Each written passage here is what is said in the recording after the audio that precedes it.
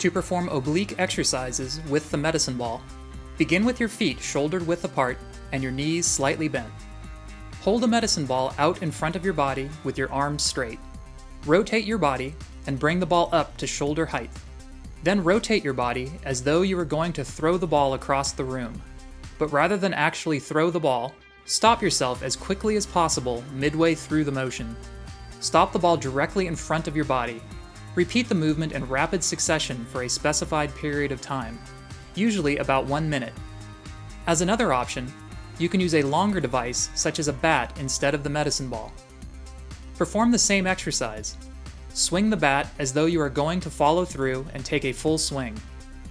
When you reach the midway point of your swing, stop abruptly and brace your body.